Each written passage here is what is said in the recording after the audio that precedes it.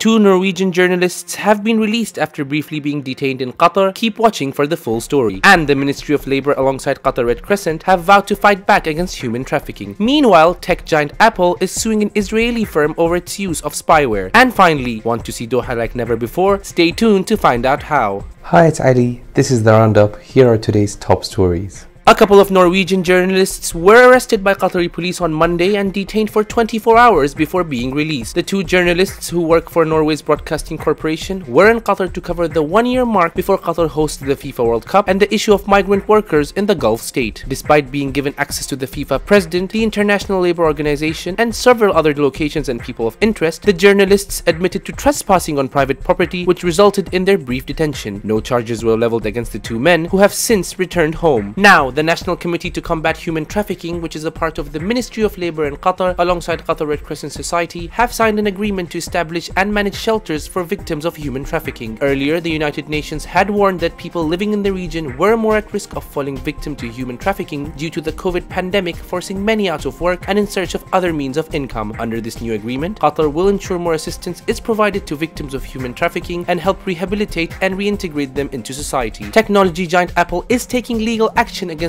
infamous Israeli surveillance firm NSO Group for targeting its customers through Apple's devices. The surveillance firm has been accused of using the notorious Pegasus software to infect people's devices, with Apple looking to prevent them from causing further abuse and harm to its users. NSO Group has been systematically colluding with foreign governments to spy on government officials, activists, and embassy workers around the world, including Qatar. And finally, get ready to fly! Qatar's popular balloon festival is set to return from December 9 to 18 after a hiatus last year. 40 uniquely created balloons will be displayed to visitors coming into Qatar to watch the FIFA Arab Cup. The public will also be given the added thrill of riding hot air balloons for a reduced price. So if you want a bird's eye view of the city, make sure to mark your calendars. Thank you for joining us. For more of our stories, head over to our website www.dohanews.co. Have a great day.